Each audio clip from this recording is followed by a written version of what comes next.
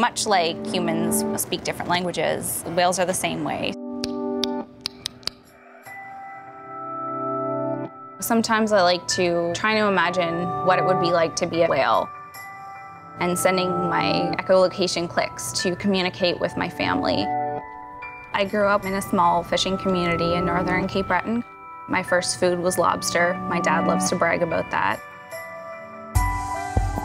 And everybody in my community, for the most part, works on the ocean, including my family.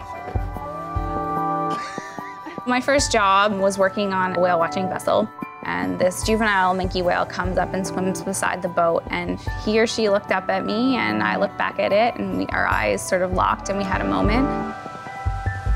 For that moment, we were synced.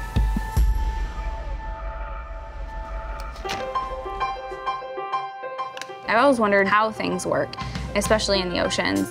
The plankton, the algae, the way life interacts underneath the ocean. When I heard about the NSCC Ocean Technology Program, I just said, yes, this is it. It's a really invigorating environment to be in. Machine shop is down here, and our ocean technology lab as well. It's a pretty cool place.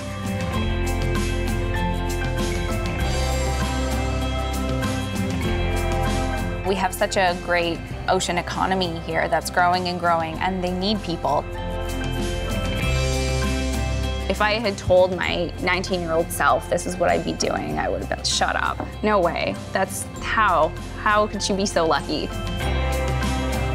It's hard to describe. It's just so cool. Definitely a dream come true.